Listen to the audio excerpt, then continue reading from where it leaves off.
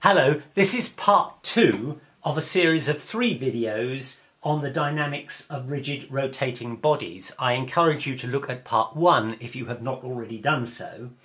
We are now going to look at what's called the parallel axis theorem and then look at the consequences of what we learnt in part 1 of this series. I said earlier that the moment of inertia of any body depends on the pivot point. And that, you might think, means that you need to calculate the moment of inertia every time you pick a new pivot point. But that is not true. Because what I'm going to assert and then try to show is that if you've got any body, if you know what the moment of inertia is about the centre of mass, and obviously you'll need to know that, the mass incidentally of this body is mass m, if you want to pivot it at any other point, which we'll call point P, such that point P is a distance x from the centre of mass, then I'm going to show you that the moment of inertia about point P is equal to the moment of inertia about the centre of mass plus m, the mass of the body, times x squared, where x is the distance between the moment of inertia and the point that you want to use as a pivot. The way I'm going to show that is to take this body here. I may not draw it precisely in the same shape as it was before, but you'll get the general idea. This is the centre of mass. This is the point P, where we want to know what the moment of inertia is, and the distance between these two is a distance x. I'm going to take a small element which is going to have mass mi, and that is going to be a distance xi prime from point P and a distance xi from the centre of mass.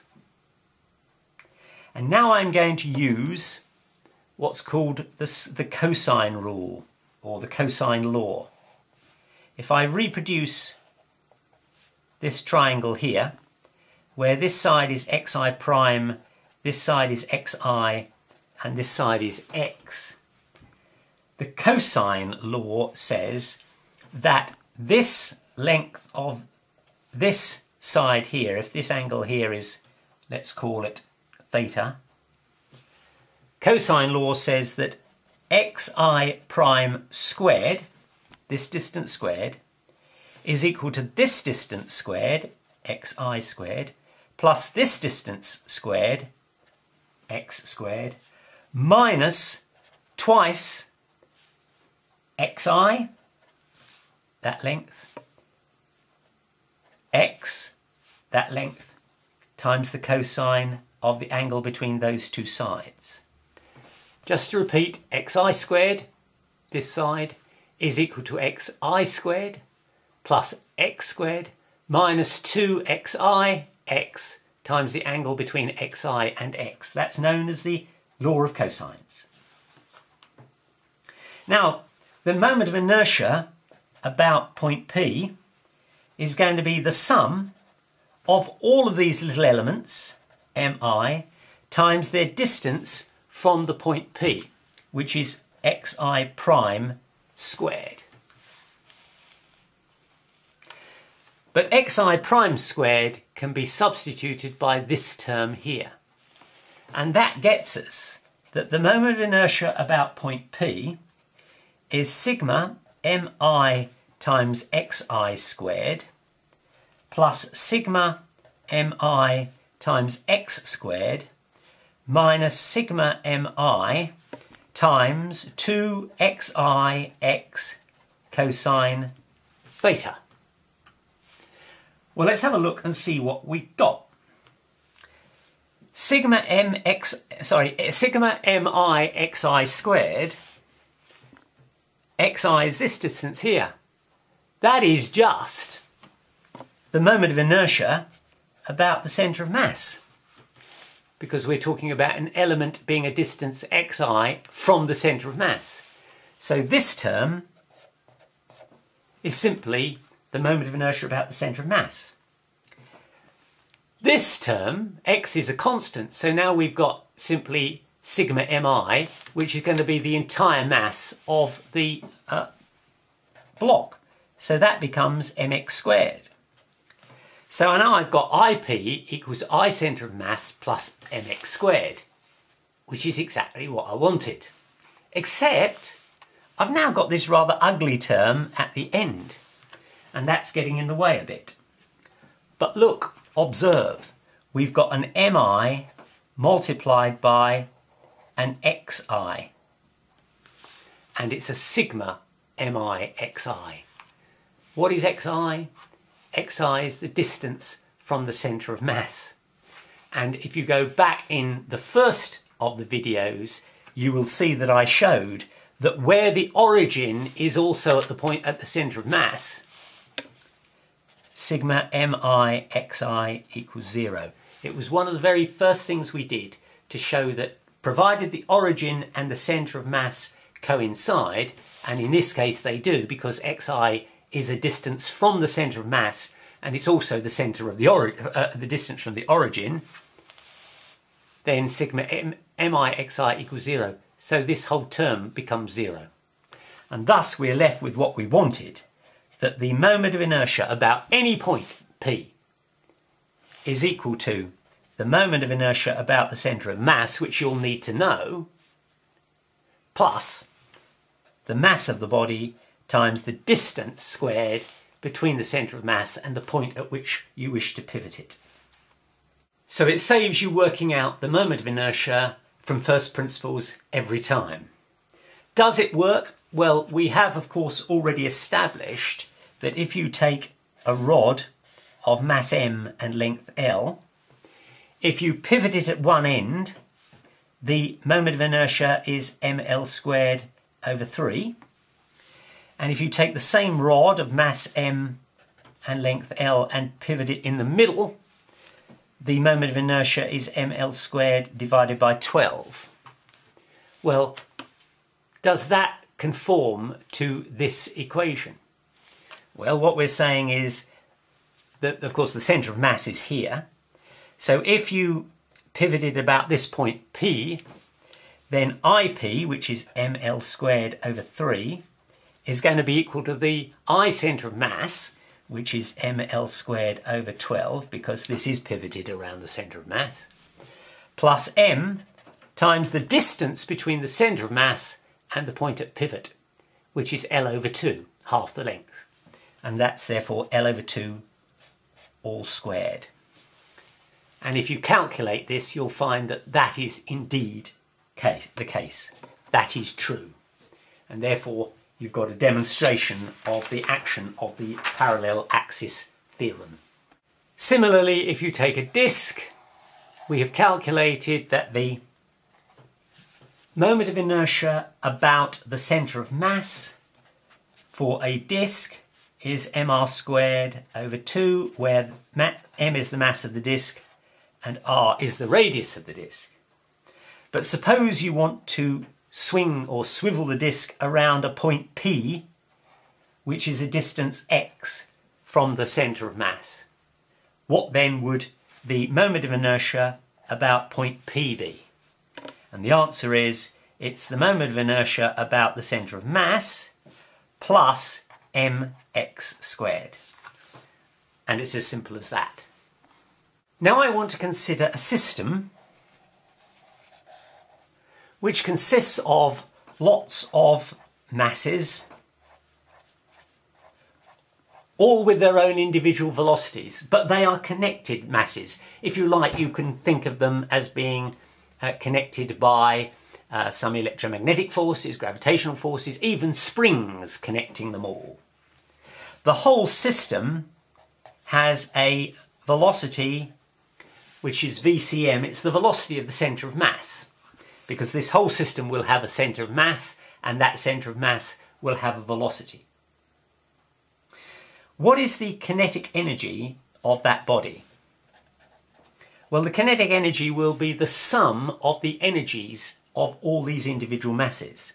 So we have to sum half mv squared for each of the masses. So it's half mi times vi squared.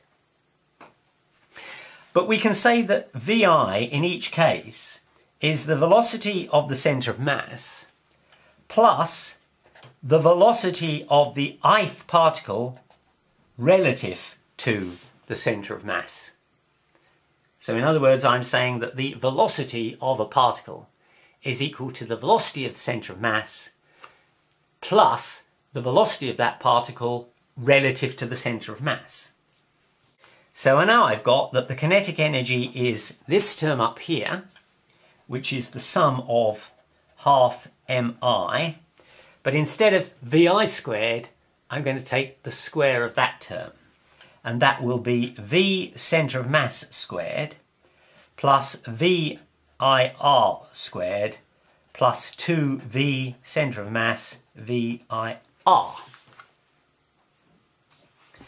And that's going to equal, we can take the half on the outside because that's a constant, a half times sigma mi times v centre of mass squared. Well, v centre of mass is of course a constant velocity, and sigma mi is simply the mass of the entire body. So now we've got half mv squared, and that is the kinetic energy of the centre of mass. Plus this term here, a half sigma mi vir squared. And I'll come to that later. Plus a half times 2 cancels out, so we've now got sigma mi v centre of mass vir. And now once again we've got a sigma mi times vir, and that equals 0 for exactly the same reason that sigma mi xi equals 0 when the origin is at the centre of mass. So mi times vi relative to the centre of mass, when it is summed, becomes 0, because all of the mass times velocity terms about the centre of mass cancel out.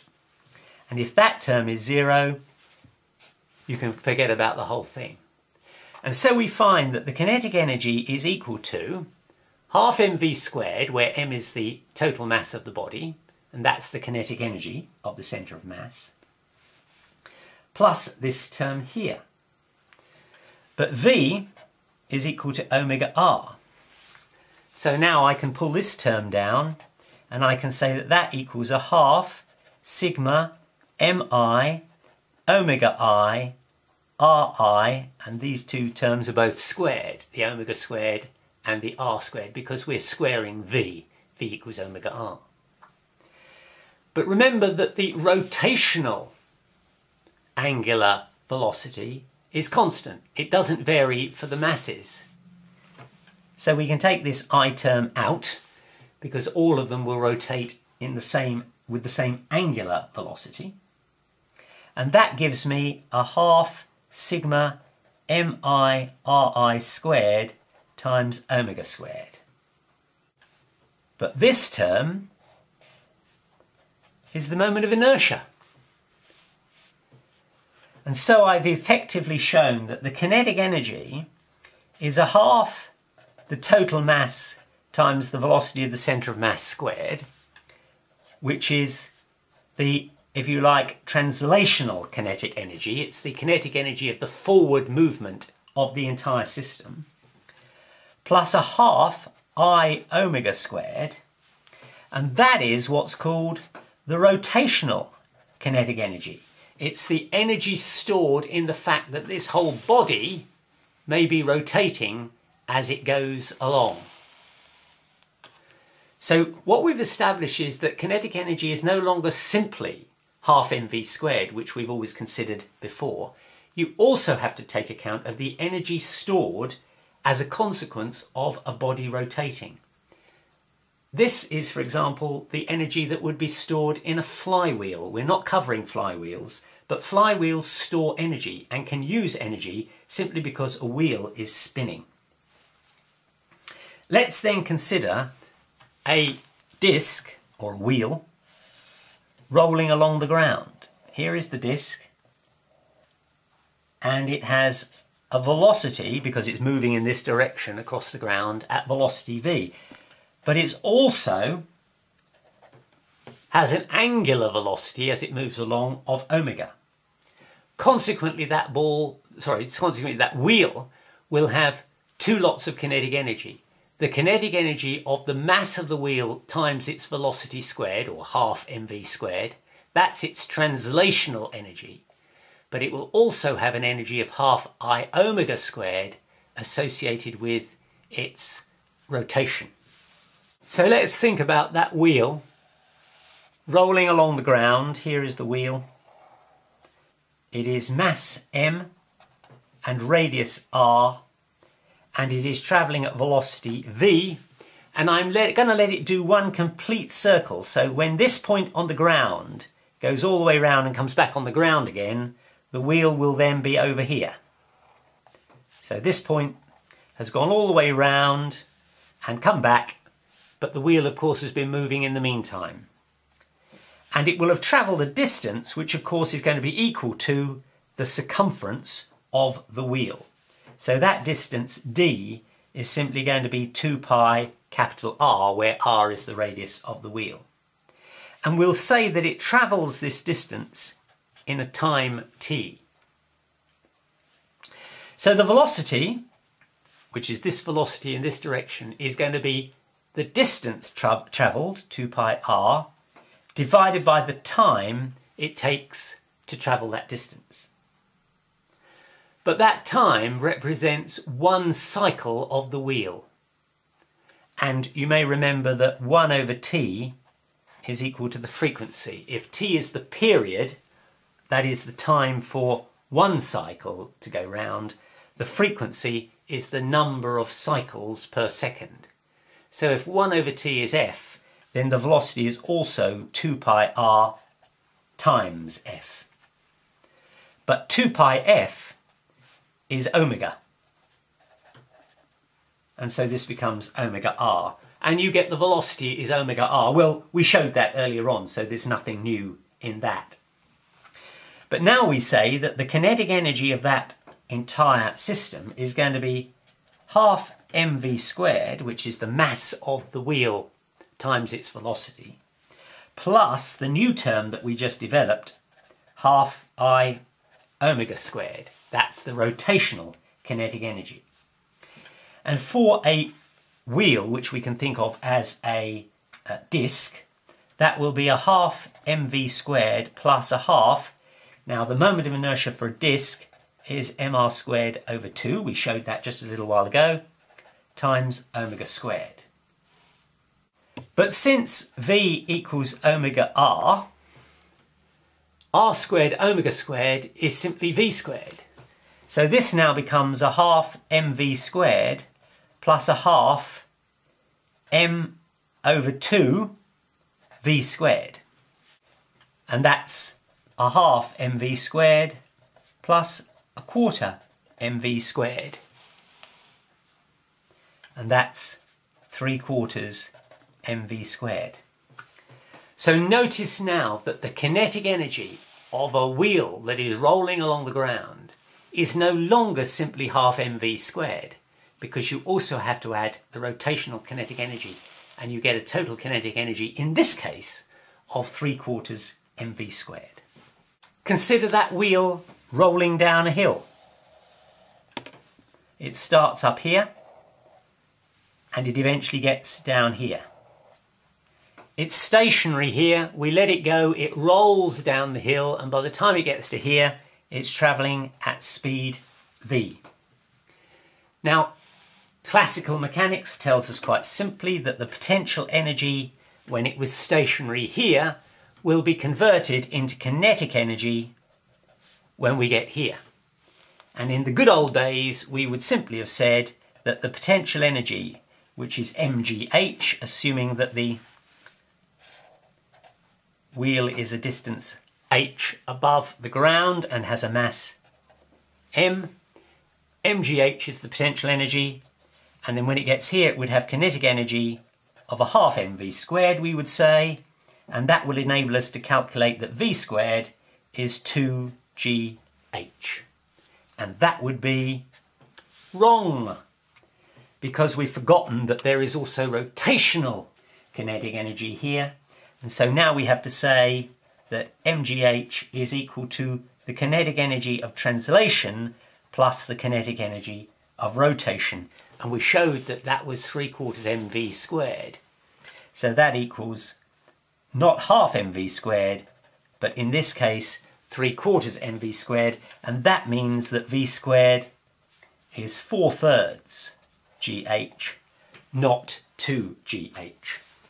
You'll recall that we said that the torque, tau, is equal to the moment of inertia times the angular acceleration, but the torque is also the force applied times the distance from the point at which the force is applied and the pivot point, provided the force is applied perpendicular to the rod.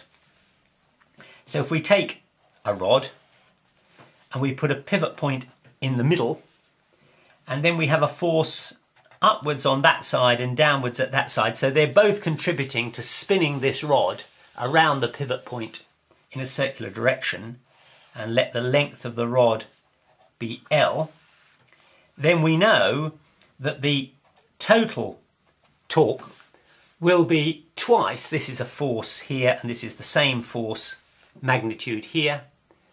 We know that the total torque is going to be twice the force times the distance, because you've got force times distance this side and force times distance this side, and each of them is going to be L/2 away. So this is going to be twice times the force times the distance, which is L/2. The angular acceleration, alpha, from this formula here, is tau divided by I, which is going to be 2 times F times L/2 divided by I. Well, we showed that for a rod, where the pivot point is at the centre, the moment of inertia is ml squared divided by 12. And you can simplify that if you wish, but that's a way of identifying what the angular acceleration will be if you have a rod which has got forces acting on it in this way. Now I want to consider a pulley system. Here's a pulley with a rope going over it, and at the end of the rope we've got a mass M. The pulley is essentially, of course, a disc. Normally we talk about a pulley being massless, but on this particular occasion the pulley is going to have a mass M. And let's have a look, and it's got a radius R. So let's just have a look first at the forces that are applying here. There will be a force, the gravitational force of mg acting down. There'll be a tension in the rope, and the tension in the rope acts both ways, otherwise the rope's clearly going to break. The torque on the system is going to be the force times the distance, which is the tension in the rope times the radius. There will also be, of course, this pulley will have to be suspended from the ceiling, and there will be a tension T2, but that contributes nothing to the torque because it goes through the pivot point. And remember, we said any force that goes through a pivot point has no effect because the distance from the force to the pivot point is 0, so it has no effect. So tau is T times R, but as we've already shown before, tau is also equal to I times alpha. So that equals I times alpha. And for a disk, we've shown that the moment of inertia I is mr squared over 2. times alpha. So TR equals mr squared alpha over 2, which means that T is equal to mr alpha over 2. But as we showed in the previous video, alpha times r is simply the acceleration, and that gives us that T equals to ma over 2. Just a reminder that all the capital M's are the mass of the disk, all the little m's are the mass on the block here. And so you've got that the acceleration, the force downwards is mg, minus the force upwards, which is T, which is ma over 2, will be the force, the net force acting downwards, and that's going to be ma. And that means that the acceleration that this little mass will have going down is going to be mg divided by little m plus capital M over 2. So in other words, it's not going to fall with the speed of gravity. It would if the pulley were massless, because if you put, this is capital M, if you put capital M equals 0 in this equation, you simply get the acceleration is mg over m, which is g.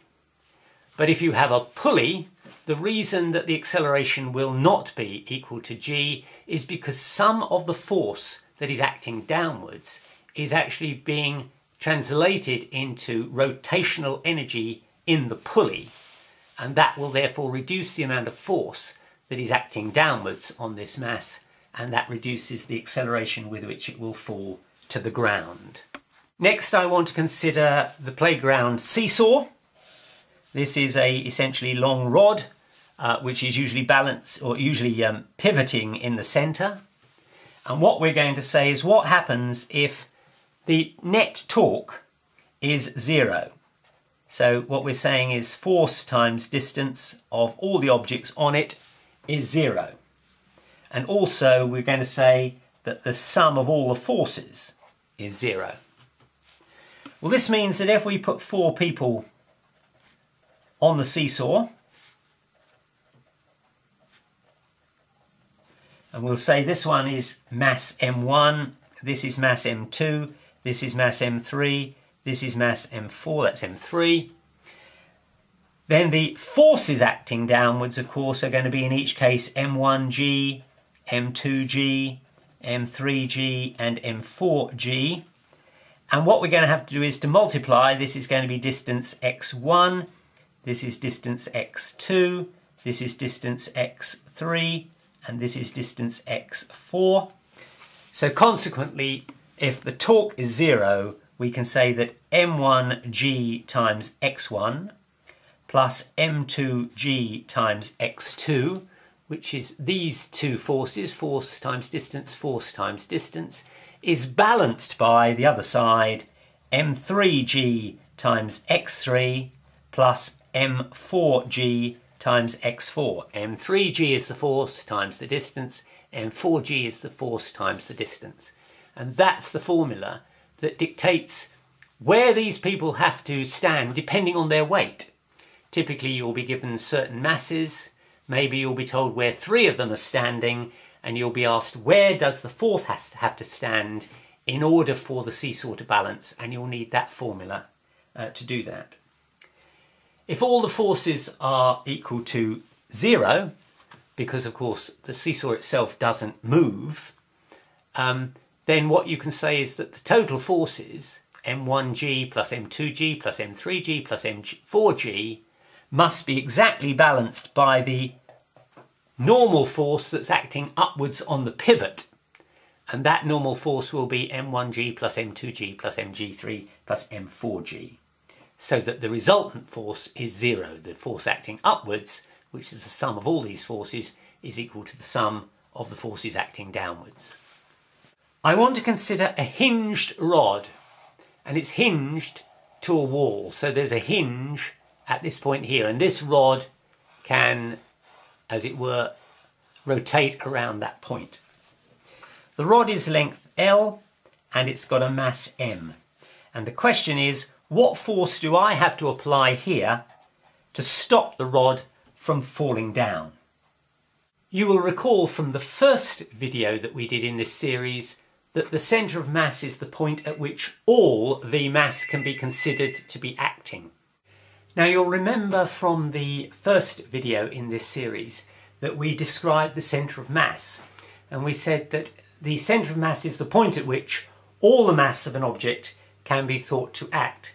So if we take this long rod here of mass m, we can say that it can be thought of as acting at the centre of mass, which is obviously going to be, if it's a uniform rod, at the centre of this. And we can say that there's a force which is the mass of the rod times g, which is the gravitational attraction, and the torque, therefore, is going to be mg, the force, times the distance, and the distance is the distance from the pivot, which is L/2. So that is the torque acting in this direction. What about the torque acting in that direction? That's the force I am using to push the rod up. Well, that torque is going to be the force that I use times the distance from the pivot, which is L, the length of the rod.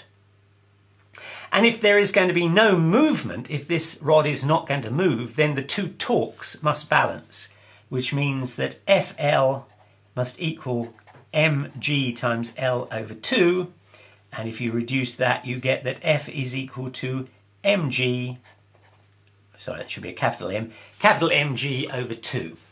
And that might lead you to a puzzle. After all, the total mass, or indeed the total force of the rod acting downwards is mg. How can I hold it up with only mg/2? There seems to be a disparity. But of course there can't be. The total force acting in both directions must be 0. Well, there's a force acting downwards of mg, and there's a force acting upwards, that's acting downwards, and there's force acting upwards of mg/2, that's my force acting up.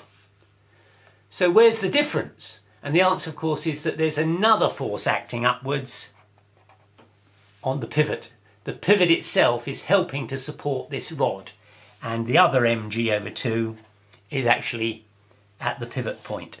That force of mg/2, make it clearer, mg/2, that force at the pivot point, of course, contributes nothing towards the torque, because any force acting through the pivot point has a 0 torque, because the torque is force times distance, and the distance is 0. Now let's take exactly the same rod, pivoted in exactly the same way against the wall, so it is free to swivel, and it will have, as we've said before, the mass times g is the force acting down from the centre of mass. But instead of me holding it up, as I did on this occasion, this time we're going to have a wire at an angle theta, and that wire is attached to the wall. That wire will have a tension, and what we want to know is, what is the tension?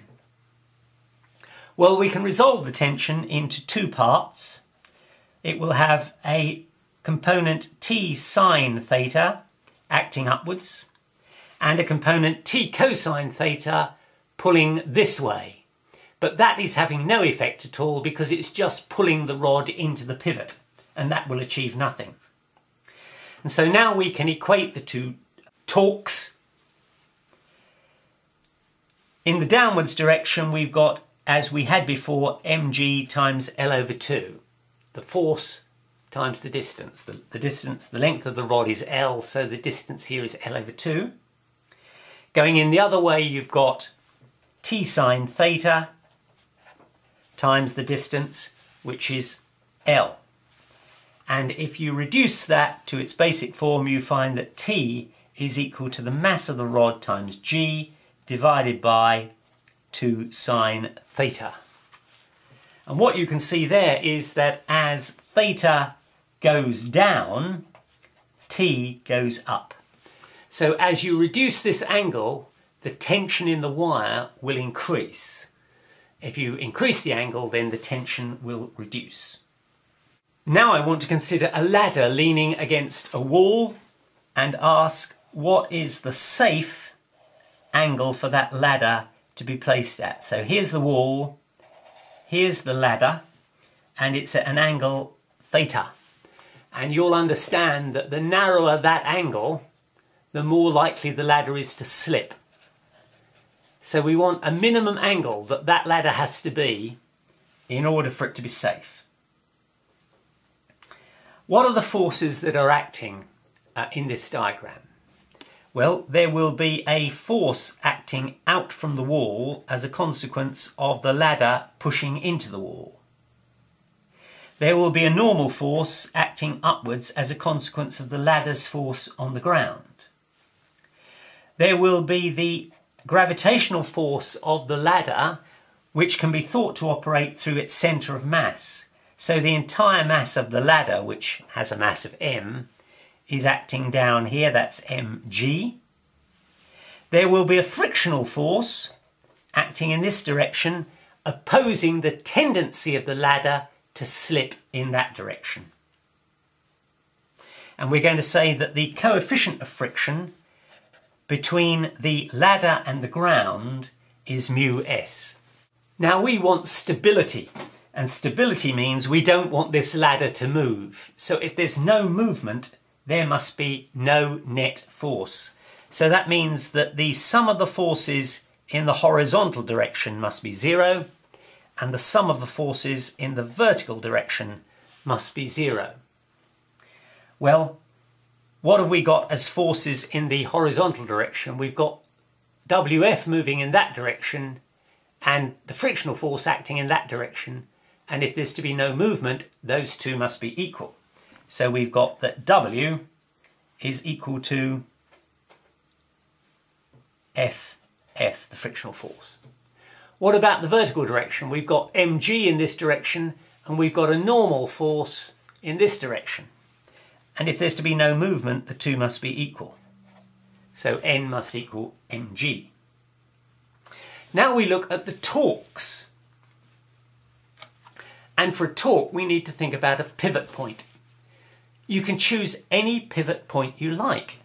But if you've got any brain, you'll choose a pivot point that gets rid of some of the forces. Because remember, a force that acts through the pivot point contributes nothing in terms of the torque, because it is a distance 0 from the pivot point.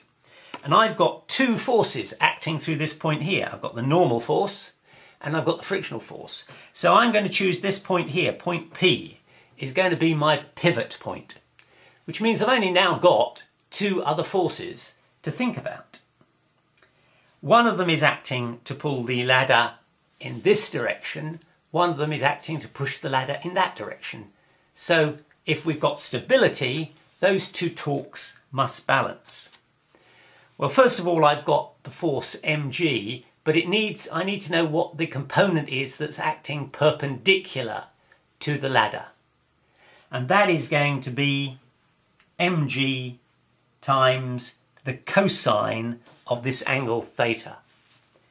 So the force is mg times the cosine of the angle theta, mg times the cosine of the angle theta, times the distance from the pivot. And if the whole ladder is length L, then the centre of mass is a distance L over 2 away from the pivot. So the torque is going to be the force times the distance. And that's going to equal this force, which is the normal force against the wall. But again, I need to know what the perpendicular force is against the ladder. And that's going to be W sine theta. That's the force, the perpendicular element of the force, times the distance, which of course is now the entire length of the ladder, times L. Just to point out that, of course, there will be another component of mg acting in the direction of the ladder. And there'll be a component of W acting in the direction of the ladder. That has no effect whatsoever. It's only the perpendicular forces that have any effect. And if you reduce this formula here, you will get that W is equal to mg over 2 times the cotangent of the angle theta. Just to remind you what that means, the tangent of an angle is the sine divided by the cosine. The cotangent of an angle is the cosine divided by the sine. So that's the cotangent of the angle. But let's remember that W is the frictional force. And the frictional force is always, as we showed in the video I did on friction, the coefficient of friction times the normal force. So for W we can have mu s, which is the static coefficient of friction. Mu s times n is W, and that equals mg over 2 cotangent of theta. Sorry, cotangent of theta. But n is mg.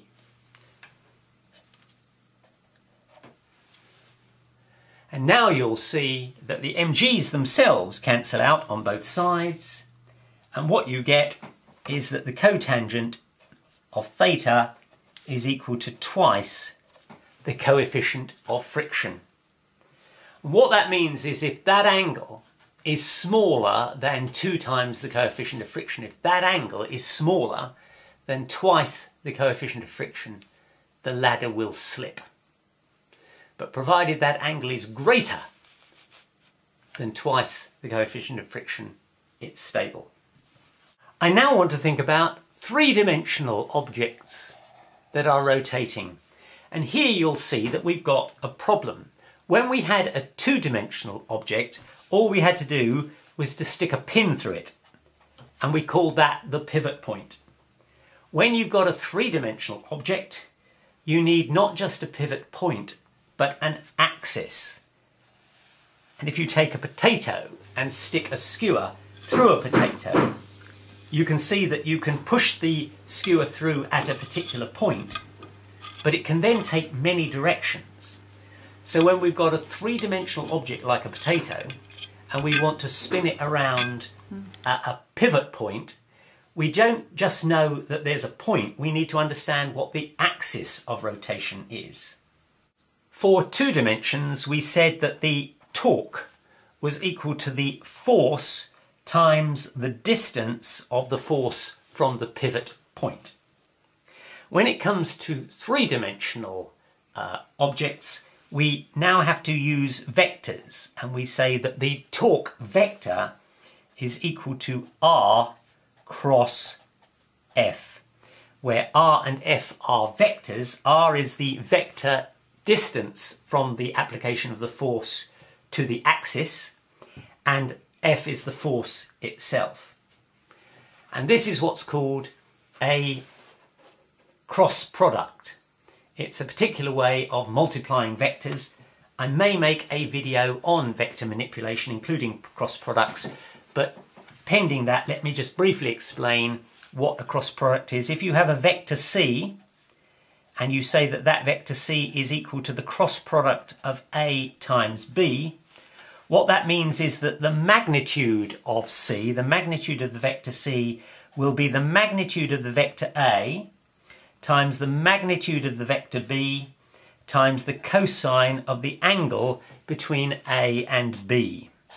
So if you have A and B with an angle between them, then if you've got a cross product, the magnitude of C will be the magnitude of A times the magnitude of B times the cosine between them.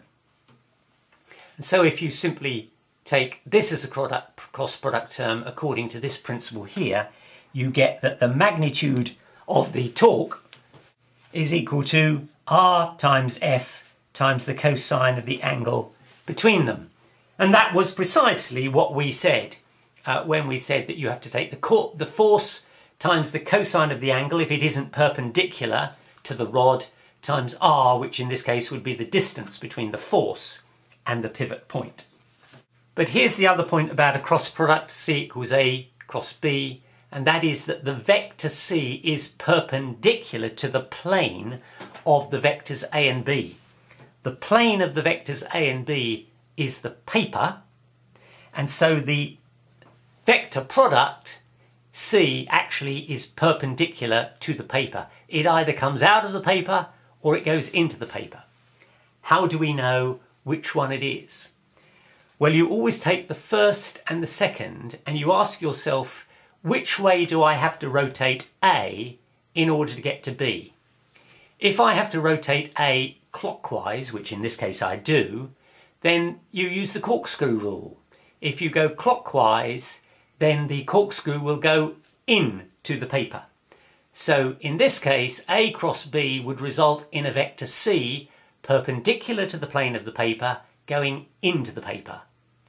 If on the other hand it was B cross A, then for B cross A, B has to go anti-clockwise to A. So B cross A would mean the corkscrew would go anti-clockwise, which means it would come out of the paper.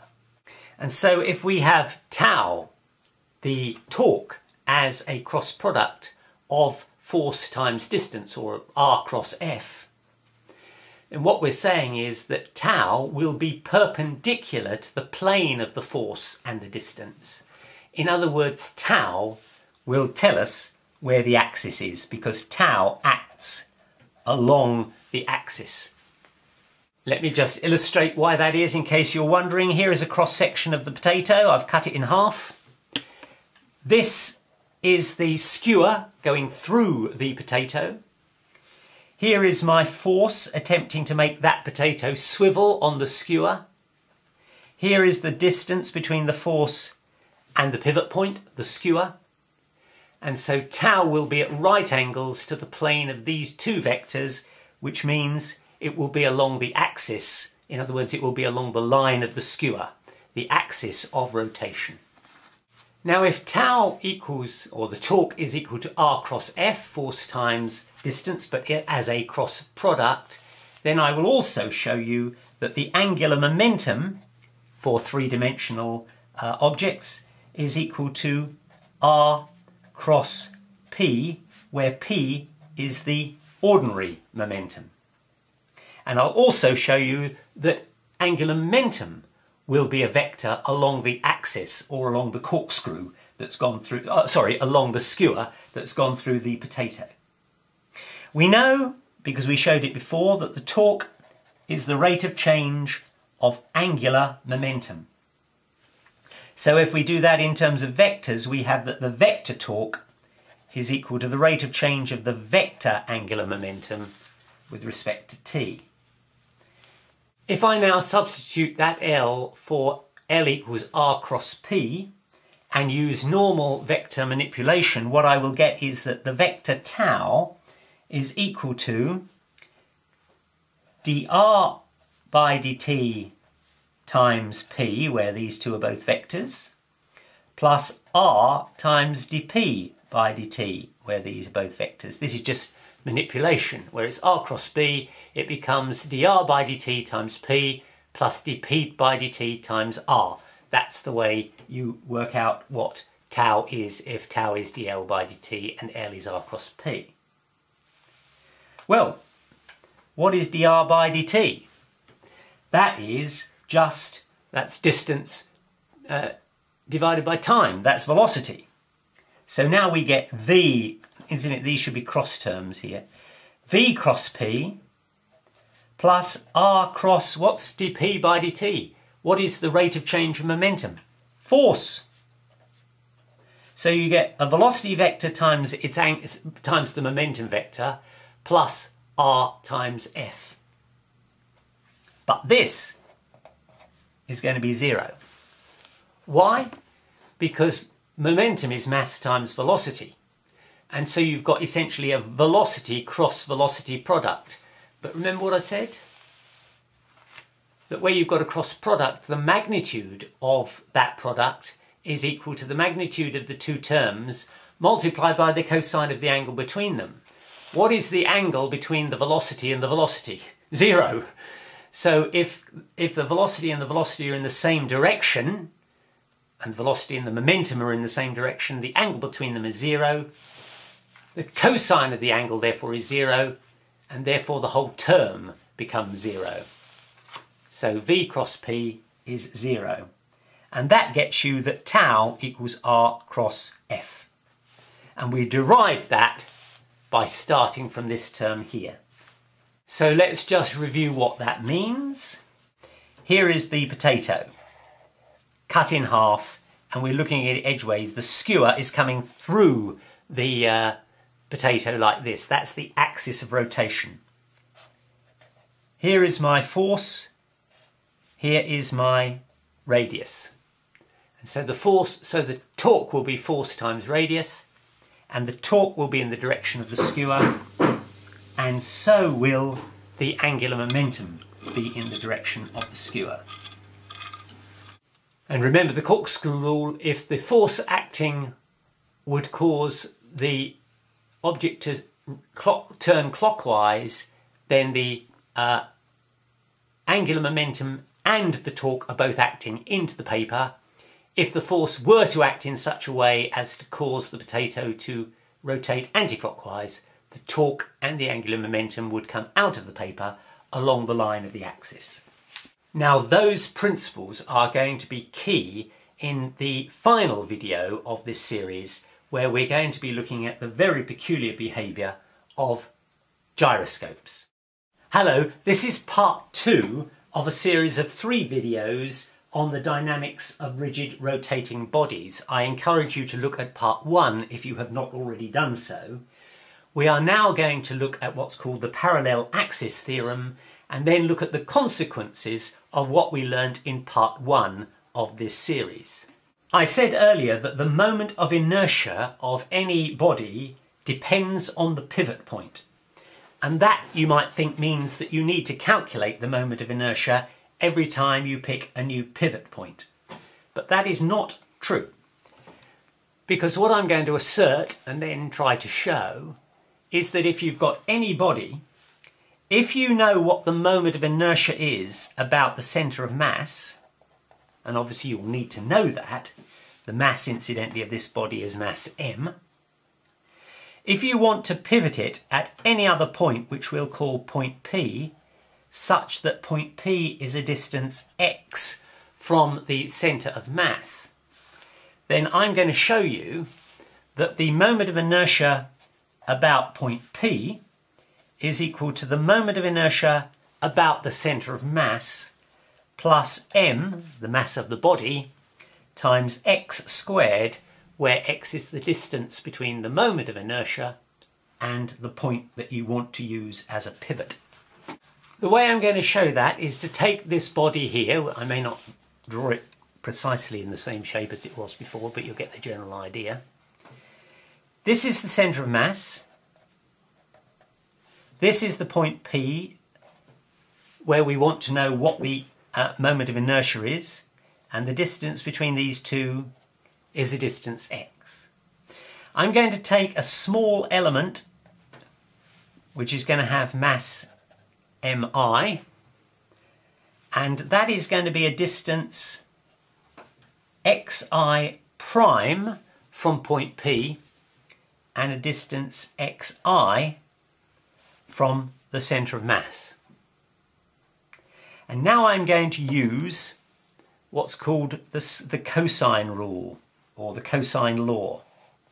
If I reproduce this triangle here, where this side is xi prime, this side is xi, and this side is x, the cosine law says that this length of this side here, if this angle here is, let's call it theta, cosine law says that xi prime squared, this distance squared, is equal to this distance squared, xi squared, plus this distance squared, x squared, minus twice xi, that length, x, that length, times the cosine of the angle between those two sides.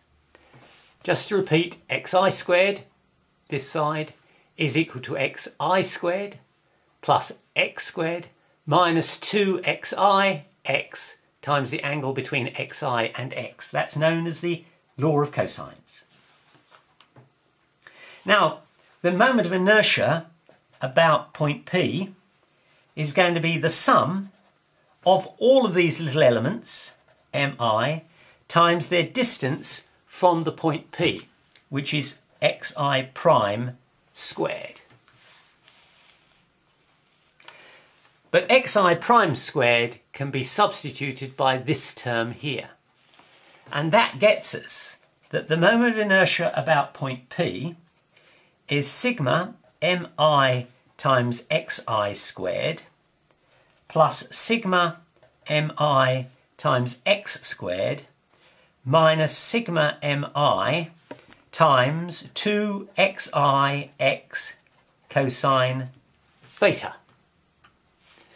Well, let's have a look and see what we got. Sigma mi xi squared, xi is this distance here. That is just the moment of inertia about the centre of mass, because we're talking about an element being a distance xi from the centre of mass. So this term, mass, which you'll need to know, plus the mass of the body times the distance squared between the centre of mass and the point at which you wish to pivot it. So it saves you working out the moment of inertia from first principles every time.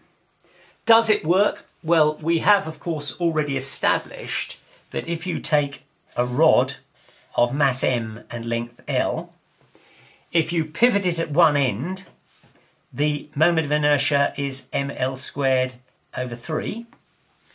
And if you take the same rod of mass m and length l and pivot it in the middle, the moment of inertia is ml squared divided by 12. Well, does that conform to this equation? Well, what we're saying is that, of course, the centre of mass is here. So if you pivoted about this point P, then IP, which is ml squared over 3, is going to be equal to the I centre of mass, which is ml squared over 12, because this is pivoted around the centre of mass, plus m times the distance between the centre of mass and the point at pivot, which is L over 2, half the length. And that's therefore L over 2 all squared. And if you calculate this, you'll find that that is indeed the case. That is true. And therefore, you've got a demonstration of the action of the... is simply the moment of inertia about the centre of mass. This term, x is a constant, so now we've got simply sigma mi, which is going to be the entire mass of the block. So that becomes mx squared. So now I've got IP equals I centre of mass plus mx squared, which is exactly what I wanted. Except I've now got this rather ugly term at the end, and that's getting in the way a bit. But look, observe, we've got an mi multiplied by an xi, and it's a sigma mi xi. What is xi? Xi is the distance from the centre of mass. And if you go back in the first of the videos, you will see that I showed that where the origin is also at the point at the centre of mass, sigma mi xi equals 0. It was one of the very first things we did to show that provided the origin and the centre of mass coincide, and in this case they do because xi is a distance from the centre of mass and it's also the centre of the distance from the origin, then sigma mi xi equals 0. So this whole term becomes 0. And thus we're left with what we wanted, that the moment of inertia about any point P is equal to the moment of inertia about the centre